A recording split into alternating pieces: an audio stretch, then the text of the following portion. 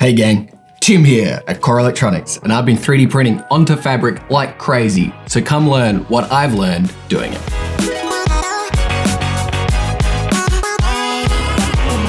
One of the swell things about 3D printers is being able to lay fabric onto a build platform and then create 3D printed components directly embedded with fabric material through them.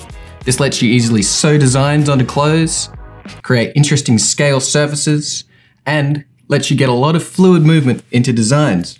By printing in this manner, it will let you create designs capable of wrapping around uneven surfaces like the human body. Also, if you're printing many little tiny components, like these LED light diffusers that sit directly on top of LEDs, by embedding the fabric into them, it will still allow the LED strips to have freedom of movement, but will still be quick and easy to install as all the components are attached together and not as easy to be lost.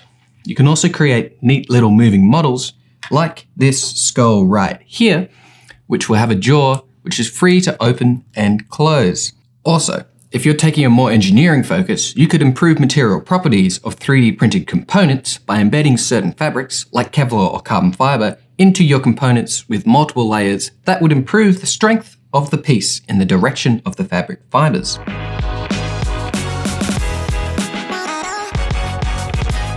Crucially, you're going to need a temperature resistant, stiff and thin fabric, and you're going to want enough of it so it can fit across the whole of your print platform. Tully is the fabric that I've been using, which is often used to make wedding veils. Polycotton also gives swell results. You're also going to want bulldog clips, so that way you can clip the fabric to the print platform. If these bulldog clips don't fit, in that case you can use masking tape. You're also going to need a 3D printer like that Ultimaker 3 in the background, which is the one I've been using to make a number of these fabric 3D prints.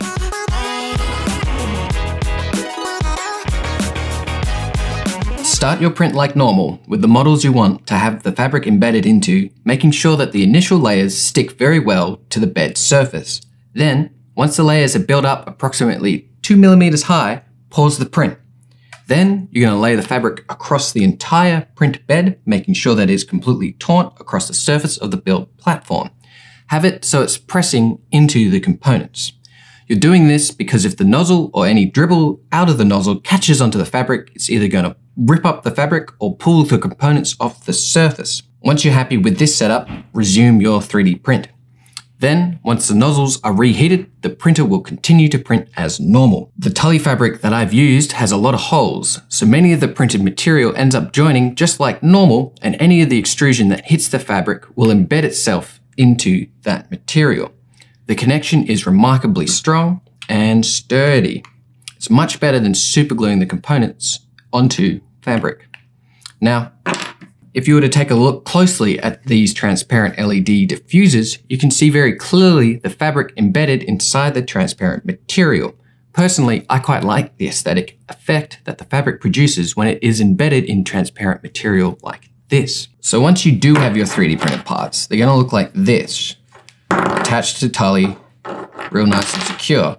But when you're actually wanting to use them, it's nice to cut them out, like I have here, and actually sew them on to whatever thing you desire. So here, inside here, is my little string, my little thread, and my little needle. And with this thread and needle, you're able to sew these kind of 3D printed components really easy onto all kinds of surfaces.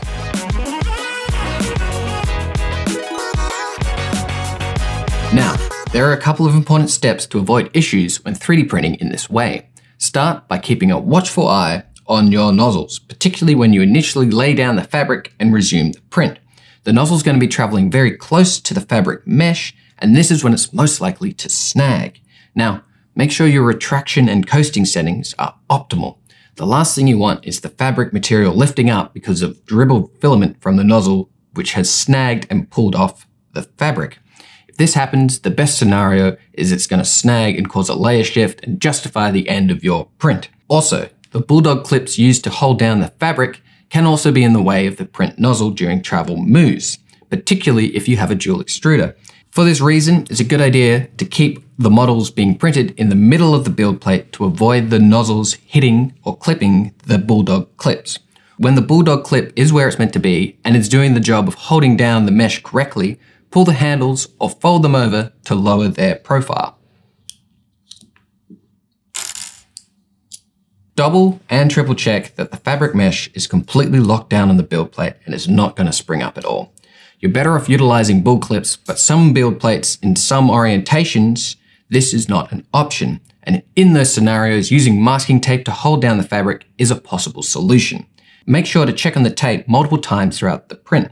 Masking tape is liable to fall off, particularly when the surface it's trying to stick to is warm, which the underneath of a build platform definitely is. Also, do not overlay too many layers of tape. 3D printers are hot and a fire hazard, particularly when you're introducing foreign substances into the setup.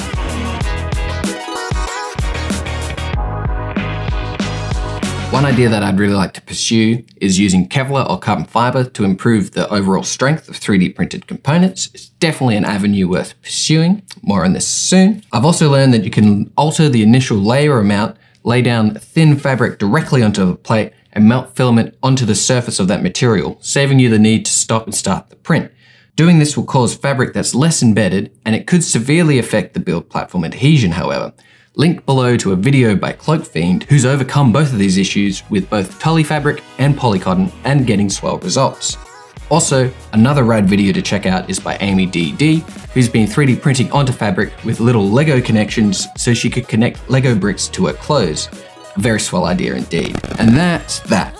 So if you like our content, come like and subscribe, and until next time, stay cozy.